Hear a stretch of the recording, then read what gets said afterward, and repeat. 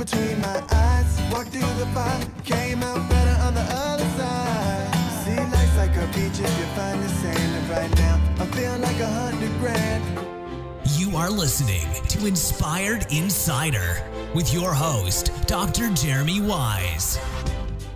Dr. Jeremy Weisz, founder of InspiredInsider.com, where I talk with inspirational entrepreneurs and leaders like the founders of P90 X, Atari, many more, how they overcome big challenges in life and business. This is part of the Prosper Show e-commerce mastery series, where top sellers and experts teach you what really works to boost your e-commerce business. They have an amazing conference with some of the top Amazon sellers and industry leaders like we have with Mark today.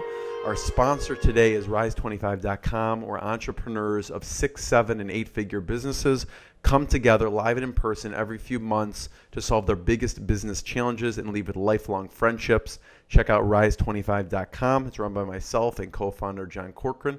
It's application only. Today, I'm very excited. We have Mark Daoust. He's founder of QuietLightBrokerage. He founded it back in 2007, and they help entrepreneurs with an online business sell their website for maximum value, which I'm sure every entrepreneur wants in the end. And he started QuietLight after selling an online publication they built to over 220,000 subscribers. Mark, I was watching a video today of you, I think it was in, 2006 or 2005, giving an industry leader conference. You're speaking. Wow. And since, you've helped thousands of entrepreneurs sell their business. And the most impressive stat about Mark is he has 6 kids. That is crazy, Mark. So thanks for joining me. So Mark, I want to talk about valuation for a second. I figured we could talk about one of the, it is a case study because you have, obviously people can go on your site and they can go on QuietLightBrokerage and they can go to listings. They can see whatever is listed there. And so I pulled up a few e-commerce ones. So I figured instead of just talking, like you said, it just depends on valuation. And I know you can't disclose specific numbers and things because there's non-disclosures, but there's an e-commerce business here on the site. Maybe it's not going to be there much longer. Someone's going to buy it, but 10-hour weekly workload. And the description is, as launched in late 2014, this 95% Amazon jewelry fitness brand is operated in less than 10 hours per week. It's grown over 340% in the last 12 months. All these things sound like a seller is just, or a buyer is lighting up inside with those with that sentence. So talk about how maybe just in general how it comes to the valuation. It looks like the multiple is 2.13. Like, how do you come to the multiple and the valuation of some business like this? Sure. So coming up with a valuation is always a bit of a mix of what is the market willing to bear, and then also what are the owner's requirements or expectations or goals.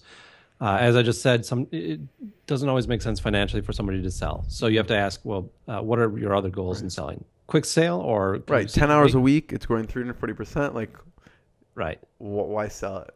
Right. And I don't know specifically what the reason is for this person selling. I'm actually looking to see if I can find it real quick. So they're saying time constraints with other activities that they have. Do they have 7 kids or something? Or...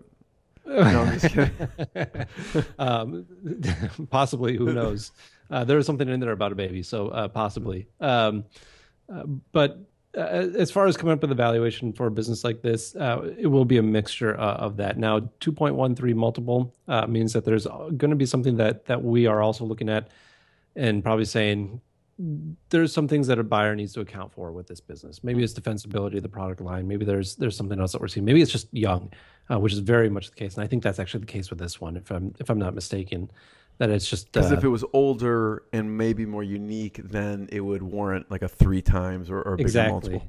Yep, and I'm looking at this one right here, launched late in 2014. So that's definitely going to be a discount. We recommend people wait at least 3 years before selling. There's a discount under 3 years. And even if you're like at 36 months, you're not going to get the best multiple you can possibly get. So anyways, for valuations, it's going to be a mixture of both what's the market going to bear, and then also what are your expectations. If this owner is really just, hey, I got to get rid of this business. I love it, but I just can't do it, and I want to sell it before it kills me and then I lose all value, then we're going to recommend a lower price. It always has to be within what we think for market expectations, reasonably within or close to market expectations in order for us to sell it. So I won't be putting up a 10 times multiple or anything like that unless it really justified, but I can't imagine that. What type of businesses have the biggest multiples? SaaS tends to have the biggest multiples SaaS. at this point in time. SaaS content sites, recurring subscription revenue tends to have the highest multiples.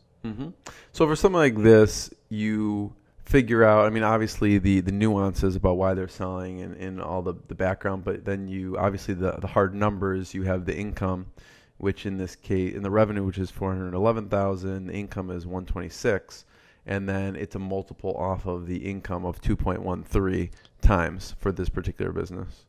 That's right. And so I've got a love-hate relationship with multiples, more of a hate relationship than a love relationship with them.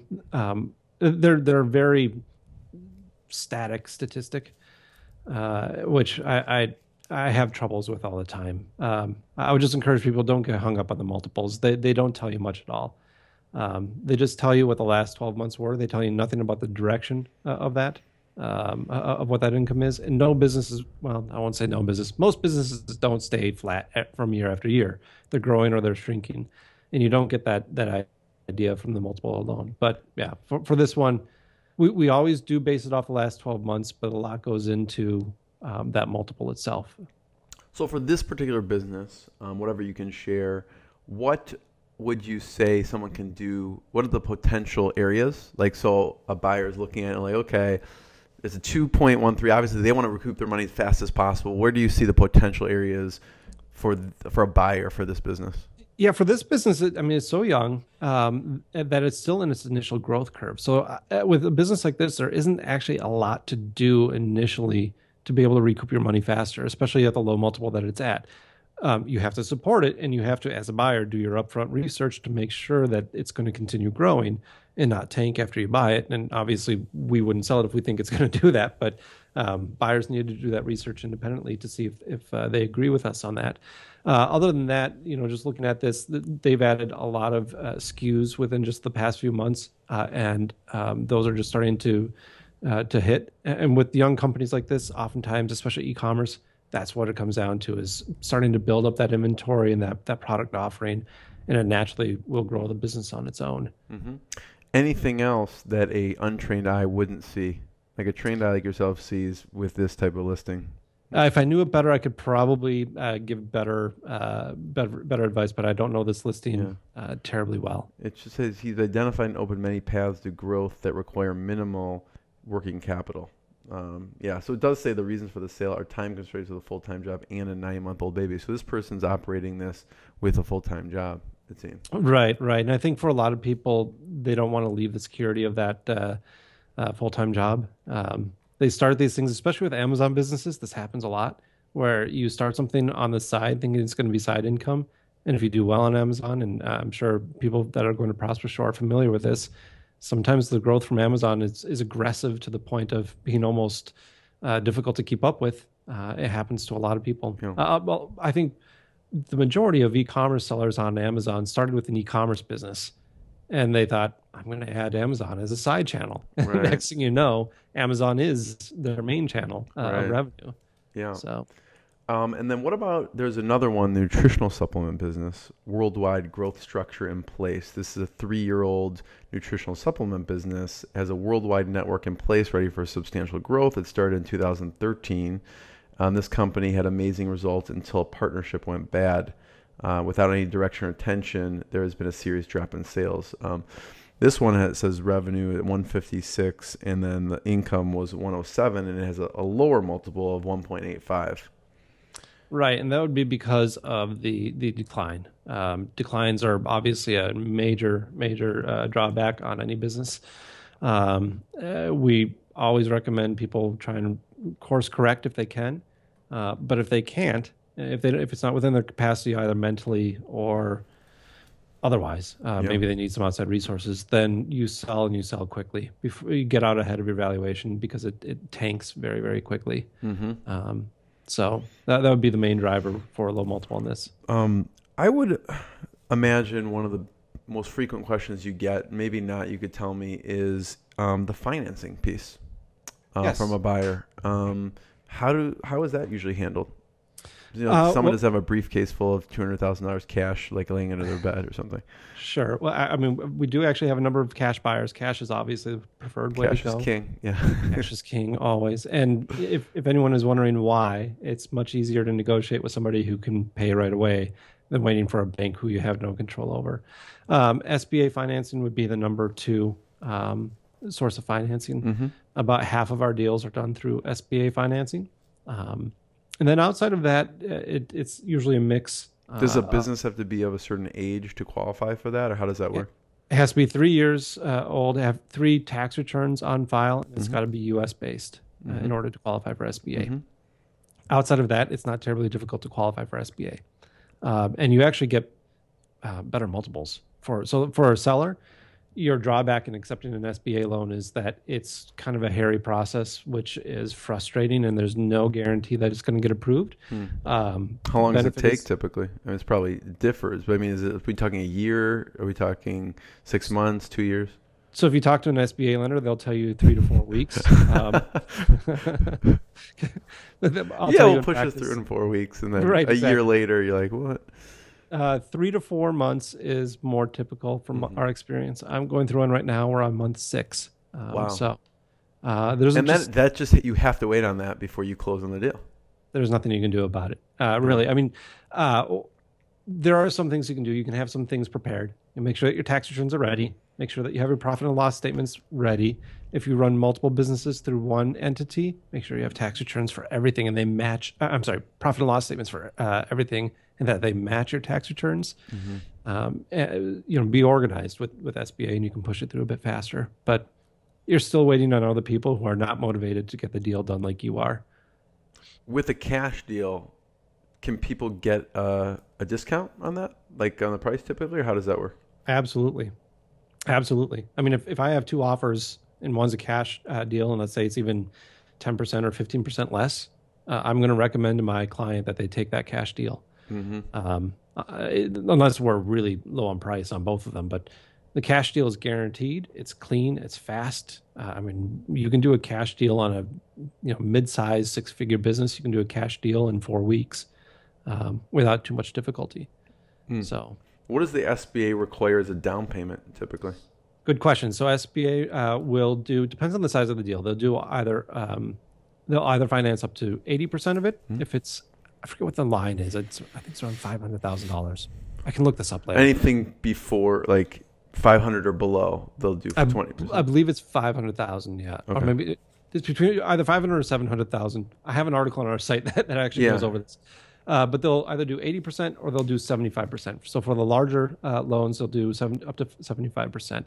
From the buyer, they require 10% down. Now that obviously leaves either 10 or 15%. So he gets free money. What happens to that? Right. So that's usually picked up by the seller. It's very unfavorable rates for the seller. Oh, really? Mm-hmm. Yep. SBA often likes to see the seller carry. It's not required in all situations, though. So they have some skin in the game type of thing for it to do well? Yeah, the bank likes to see that. I encourage buyers to be willing to put up the 20-25% because, frankly, the terms that a seller has to take on their portion are terrible. They can't receive any payments on their loans for the first 2 years. Yeah. So if I'm selling a business and I'm carrying, you want to lock up 10% or 15% of your business, yeah. Right, and I'm not going to see my first payment until month 25 at best, and then it's on a 6-year amortization schedule. So it's just you don't recommend it to your sellers. It's a raw deal. Yeah. And most sellers look at that like, yeah, right, I'm not going to get that money. So if you're able to do the 20-25% down or keep that seller note down, you just have way more negotiating power, and you're still getting paid back within the first year on your own personal down payment. So what are the interest rates now on the SBA loan? Do you know? They're going up. The last rate that I saw was 6.45. So they are going up. What are the reasons they reject people? Besides, I mean, obviously the time, like all those requirements are met. Why do they reject people for the SBA? It's more on the buyer, side than the seller side. Yeah. If the multiple is too rich, then they'll reject the deal, or they'll only finance up to a portion of the deal. So let's say that you have an offer for $800,000. They might do a valuation and say, well, we only think this is worth $650,000.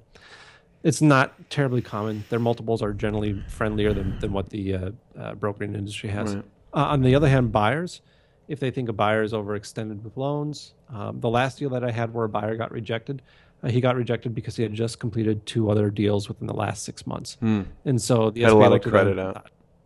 Yeah, they just said you're over leveraged. We feel a little uneasy about how much leverage you have out there right now. Yeah. Even though he's a good buyer and has some financial backing outside of that, they still rejected it. Yeah. So it's more on the buyer than anything else. Yeah. So those are probably the typical, right? The SBA loan, the cash. What's some creative financing solutions that you've seen work out for people? Entrepreneurs, they probably get creative, like if maybe SBAs. Rollover for business.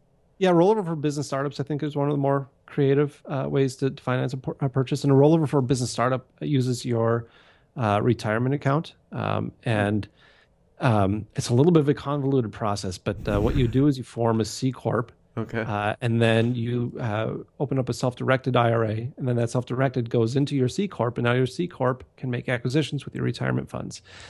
There's tons of red tape involved. There are companies out there that specialize in this and can make sure that you pass with flying colors with it. But it's a nice way to tap into your retirement account to be able to acquire a business. The problems with it are that you have to be a C Corp. C Corps are not as tax friendly, and the other problem is that the money has to stay in your retirement account, right? So if you're growing the value of your business, it's growing the value of your retirement account. You're not necessarily going to be able to take that and buy a vacation home without having the early withdrawal penalty. It's just a creative way that they can finance it through means that they already have, but they can't access right now type of thing. But then they won't be able to access it now anyways when they grow their business. You can, though. I mean, what you could do is you could do a rollover for business startup. You could acquire the company. You could refund or grow your retirement account to basically refund whatever you use to acquire the company. Yeah. And you could take your self-directed IRA, divest in your own corporation, change out of that to an S Corp. I mean, you can do a number of things like that to use it as a temporary loan. I personally would hesitate to do it because I just don't want to mess with my retirement. But if you have $3, $4, or $5 million in retirement, and you want to stake $400,000 or $500,000, it's not that bad of a risk. Yeah. That might be worth it. When have you seen a case actually of someone seller financing it, or a portion of it? A portion of it it's How not common uncommon is that? to see. Yeah, it's not uncommon at all. I would say. What does that look like? I would say the majority of our deals, the majority, over 50%, have some element of seller financing. It's typically limited to anywhere from 10 to 30%, depending on the business itself. Some businesses you will not be able to get seller financing because they're just good, solid businesses, and that seller just won't take it. But you're typically looking at notes of about 2 years at the top end.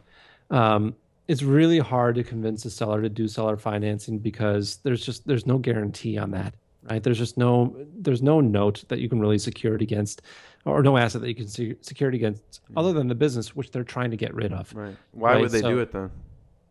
Because they don't have too many other options, right? Or if they get enough money at close where they feel decent about it. What I tell sellers frequently is the money you get at closing is guaranteed. The money you get in your first payment is pretty much guaranteed. Second payment, and so on and so forth, but your percentages go down the further you get out. Really? And so just kind of have... Do people default on it, or why? What are the reasons? Honestly, not often. But again, from the seller viewpoint... You just want your money. Right. And there's that reality of there's no guarantee. How do I guarantee this? The best guarantee that you can have, I know escrow.com has a domain holding service, so they'll put the domain in escrow. That's actually a pretty decent piece to use, and we use that with a lot of our seller notes to help secure the note. We don't see defaults at a high rate at all, though, surprisingly enough. Yeah. Mark, thank you so much for this, by the way. Everyone should check out QuietLightBrokerage.com. I feel like I can go through all these listings and have you analyze them all day long. It would be fun. It would be fun. What have we not talked about with Quiet Light Brokerage that you think would be important? I think the biggest thing I like to let people know through any of these conversations and in conferences and anytime we get to talk to people is that don't wait too long before talking to a broker about a valuation. And I know that sounds like a sales pitch, but I've already said, and I will stand by this all day long. I don't care whether or not somebody sells their business. In fact, I think financially it makes sense to hang on to the business, but leave your options open. You and I actually already talked about this earlier. The things that we do see as far as why people are selling are life-changing situations. They are things that never know. You just never know. Yeah. And you don't want me to look at your business and say you should wait 2 years if that doesn't really suit your plans. Doing a valuation now, having us just take a look at the business allows you to identify how much it's worth now, what it could be in the future, and maybe some things that you should be looking at and planning for in the future. Frankly, most of the advice that we give is good business advice anyways for just day-to-day business advice. And we love having those conversations. So my biggest advice to people is have a sense for this. Just have it in the back of your mind. We understand that you're running your business to grow it. Great. Keep that up. And just have this in the back of your mind so that your options are open if you need it. So Mark, where should people go on your site? I guess they just go to QuietLightBrokerage.com and then the upper right-hand corner, it's a free evaluation. It's a free valuation. We're actually going to add a paid valuation. That's generous. I mean, it takes time and energy on your part to do those things. Well, we've had people that actually say they don't want a valuation because they don't want to use our time. So we're actually going to be adding a paid valuation here soon. It's not going to be all that much different from what we give away for free, though. So really do feel free to fill out the form. When we reach out to you, let us know that I'm not interested in selling right now. That's fine. They don't want to do it because they don't want to waste your time, and they don't want to do it till they're serious, so they don't do it. But then probably right now they should do it just to get a sense of where they're at or something like that. Right. They end up wasting their time down the road eventually by not knowing the mechanics of what makes their business valuable early on. So, any other posts that we should point people towards? Because I know you have a lot of informational posts on your site that I've read that are very helpful. Any ones in particular for the e-commerce folks to check out on your site? Sure. If you go to the resources section on our website, there's a couple of really good articles. One of the things that we talk about, I know it's not exciting, but knowing the difference between accrual and cash basis accounting. If you're going to Prosper Show, I'm going to use this as an example in my presentation of how we've saw, I think the valuation swing was over $200,000 based off accounting methodology alone. That's crazy. It is, and it's one of those simple things that you can do to make sure that you're getting the most value out of your site. So take a look at that article. It's a very short article that explains the difference. And then Joe Valley wrote a pretty nice comprehensive guide on how to sell an Amazon business. So take a look at that. And then take a look at the blog where we're constantly adding new stuff on the blog that's very on point. The resources, and you can see the accrual versus cash accounting. And then you said Joe wrote one on selling an Amazon business. That would be helpful for people for sure from Prosper Show. Absolutely. Yeah. Absolutely. Mark, thank you for taking time away from the 6 kids, your business, everything else. I want to be the first one to thank you. This has been an absolute pleasure. Well, thanks for having me on. Thanks for giving me a break from my 6 kids. This has been fun. Thanks, Mark. What I got, you can't buy. It resides between my eyes. Walked through the fire, came out.